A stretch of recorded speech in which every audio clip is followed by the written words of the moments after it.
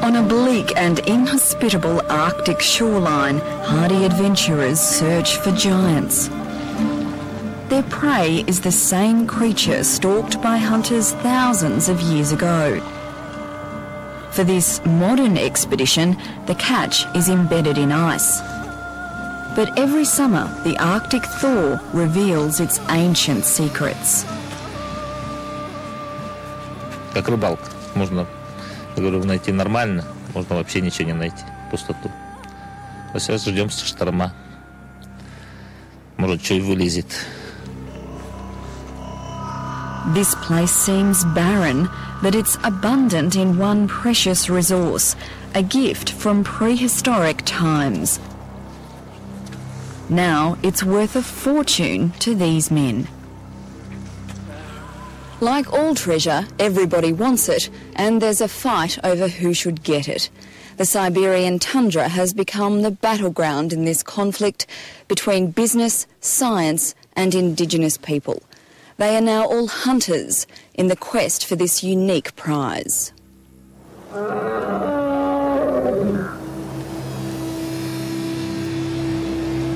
Once the plains of Siberia teemed with millions of woolly mammoths.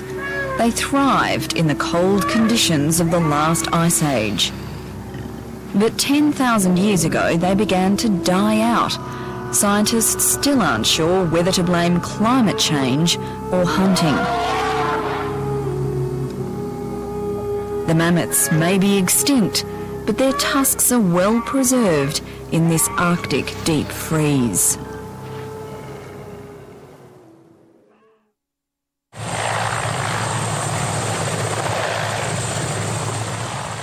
I'm on a journey across northern Siberia. In the vast expanse of tundra below lie the remains of an estimated 150 million mammoths. Georgy Gavriliev has built a business out of finding them and selling their valuable tusks. He's taking me to the Ivory front line. The shore of the Arctic Ocean is a mammoth treasure trove. The ivory hunters' camp seems to be in the middle of nowhere. They live in a tent all summer while they search for ivory on the shore and in creek beds. It's a hard life, but for these tough Siberian men, it's a pleasant summer break. В деревне все равно всю жизнь в тундре с самого детства. И нам сюда вот так съездить. Так же, как на охоту мы ездим по несколько километров. Так же живем, как дома. И все. А так, никаких проблем. Глина, она ее потом портит. It's a holiday with profit in mind, but this season hasn't been very lucrative so far. The hunters have found mostly mammoth bones and teeth, ancient remains of no real value to them. Ivory is the money earner. Если нормально, то 1200-300. Ну, как ненормально, а более-менее такие. Но если хорошо, то больше еще. Their one lucky break was finding a tusk jutting out of the muddy beach just downstream. Маленький кончик торчал, столько где-то. Ну, лопатами откопали его. Большой мамонт? Ну, наверное, не маленький. It's cracked and broken. This is poor quality ivory. Ну, не цельный он.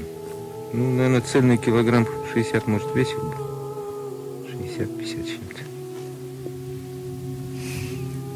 Ну, я думаю, что взрослый мамонт. Такую тяжесть таскать-то. My guide, Georgy Gavriliev, is a potential buyer. He checks out the lone tusk and decides to make a bid. Ну, весит где-то 30-35 килограммов, да? Да. Ну, еще сырой, считай. Сырой, да. The deal is done. Georgy Gavriliev bought the tusk for $700. His asking price on the international market will be about $5,000.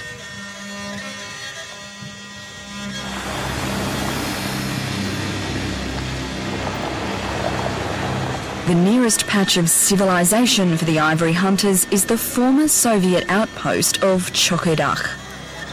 Since the breakup of the Soviet Union, this town has been almost abandoned by the authorities. The remaining 2,000 residents live off the land, hunting and fishing. It's a harsh existence. In winter, the temperature falls to 50 degrees below zero. But underground, there's ancient treasure here too. Georgy Gavriliev has tracked it down in a frozen basement. The tusk has been stored well in these sub-zero temperatures. It's a good find, an attractive piece for an overseas collector.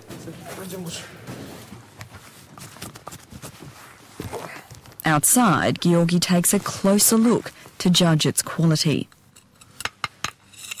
Он, значит, переотложенный, то есть он вышел на поверхность раны, и поэтому вот его как бы носик обветрился. Georgy Gavriliev's business success depends on his knowledge of these ancient relics and on his good relations with the men who find them. Ну давай сделаем так. Я тебе даю. За него 20 тысяч баксов. Наших деревянных родных. Да. Хорошо. Я хочу 50. Ну, давай поторгуемся. Конечно. The Mammoth entrepreneur has struck another deal. The hunters are pleased with the sale. Their livelihood depends on the chance discovery of an animal that died out thousands of years ago. Работы такой нету вообще идеально, чтобы получать, жить вообще идеально, чтобы ты пришел, например, получил зарплату и не думал, что где тебе там еще копытить, там, ну, добывать. Вот этими живут, этими бивнями. Им есть эта выгода. Все ищут, все. Все семьи ищут здесь бивень.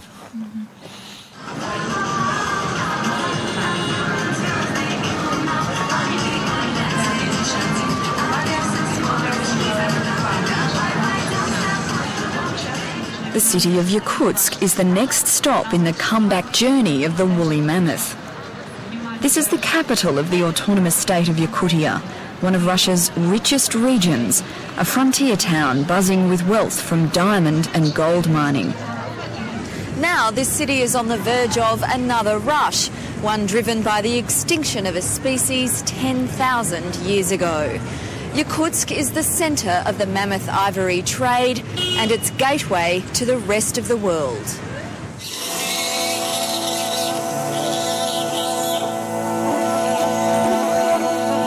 In a small studio in the city centre, ivory artist Constantine Mamontov is at work. His name literally means mammoth. Поэтому я говорю иногда, нам дал Бог сверху. Вот. Поэтому у нас фамилия Мамонт. Поэтому меня, может быть, сверху заставили, что ты должен резать из бивня мамонта. Constantine Mamontov has carved ivory souvenirs for nearly 40 years. His pieces are sold in local shops and exported to Japan and China. They even decorate Scottish bagpipes. Lately, his work has taken on a new importance. A worldwide ban on elephant ivory has created new demand for the tusks of their prehistoric cousins. In the last few years, the value of mammoth ivory has doubled to more than $100 a kilo. Бивня мамонта изготовлять оригинальные работы, тогда у нас еще больше принесет денег, валюты. Ну, наша республика, наша Россия разбогатеет. The souvenir market is part of a grand plan to make mammoth ivory the signature business of Yakutia. To control and encourage the trade, only licensed companies can buy and sell. Indigenous people too are allowed to cash in on any mammoth remains they might stumble across. Gennady Alexeyev is the local government's point man on Yakutia's new commodity. Поэтому мы занимаемся там и созданием факторий, где могут охотники, рыболовы на своих участках, найдя бивни мамонта, сдавать их там и получать сразу либо деньги, либо необходимые им там продукты. There are other players in this prehistoric treasure hunt, and they're being left out in the cold. Winter in the middle of summer. Dr. Mark Schatz's office is a freezing underground laboratory. This is famous mammoth baby. He have 2 ages, 6 months son and 39,000 years. 39,000 years. Yeah. And he's been in... This is a copy of one of the most complete mammoths ever found. The real one is under scientific study in St. Petersburg. So how deep are we here? 12 meters. From his icebox laboratory, Dr. Schatz studies the permafrost, a layer of frozen soil that runs as thick as 1,500 metres beneath much of Siberia. This natural deep freeze has preserved the remains of millions of mammoths. Vegetation 10,000 years old hangs out of an icy wall. Сейчас в нашей стране 65% многолетние мерзлые породы занимают. В европейской части только побережье арктических морей, азиатская часть практически вся. В Якутии 95%.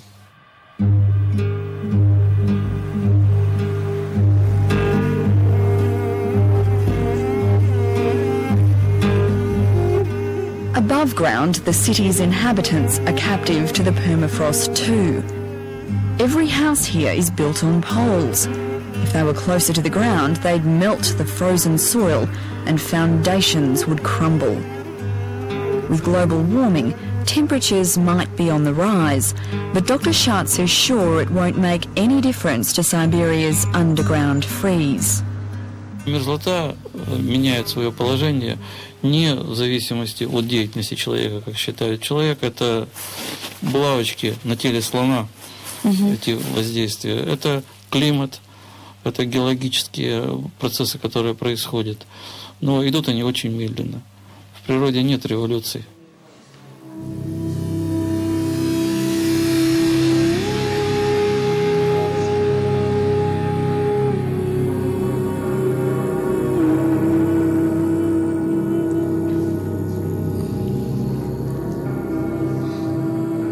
Mammoths are valuable not for what they can be sold for, but for what their ancient remains reveal about the past.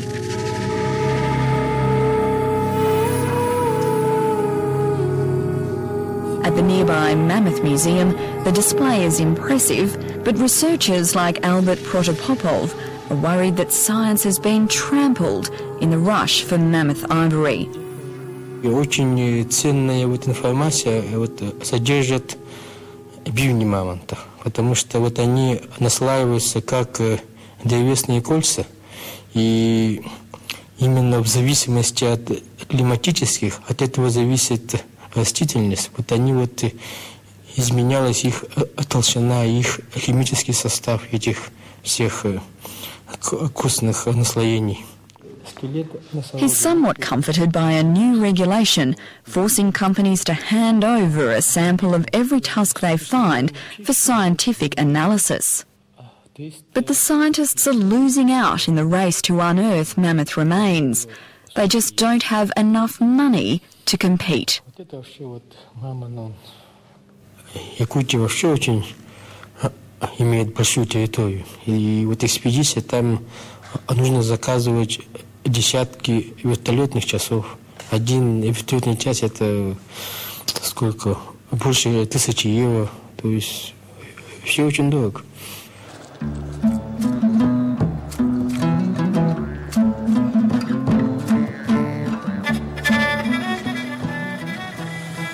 A mammoth find is the stuff dreams are made of for the people of Chokadach.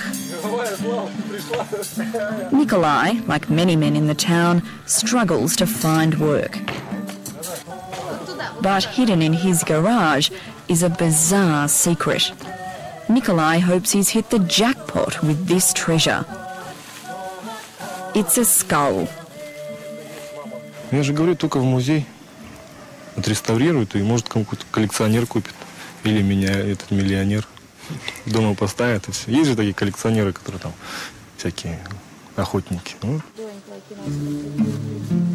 Nikolai says he's not the only local hiding prehistoric remains in his back shed. But by keeping the mammoth skull, he's defying a centuries-old superstition of his indigenous community. Legend has it that those who find the prehistoric animals are cursed. Говорят, нельзя искать. А как если только если случайно нашел, то искать специально нельзя. Ну, несчастье туда-сюда всякое. So far, Nikolai hasn't seen any evidence of that, but he's still waiting for a buyer.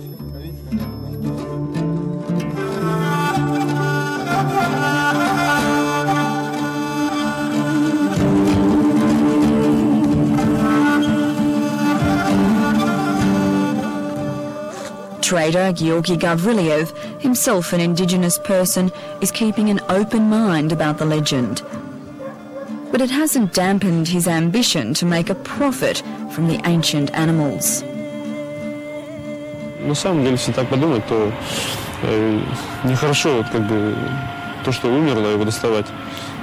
Лично у меня такое тоже мнение, что может быть есть какой-то там, есть теневая сторона. Потому что были какие-то факты, что люди находили бивень, ну, там тоже у них были какие-то проблемы, связанные, может быть, с этим, может быть, не с этим. Superstition aside, there's a booming business in scouring for the remains of a beast that once dominated this landscape.